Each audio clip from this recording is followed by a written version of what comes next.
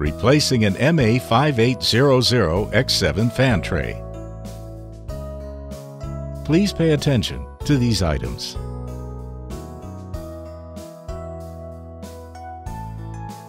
Press the green buckle of the fan tray and pull it out to separate the fan tray from the back plane of the service subrack. Please pay attention to these items. After the fan stops rotating, pull out the fan tray smoothly along the slot and dispose of the fan tray according to the specifications.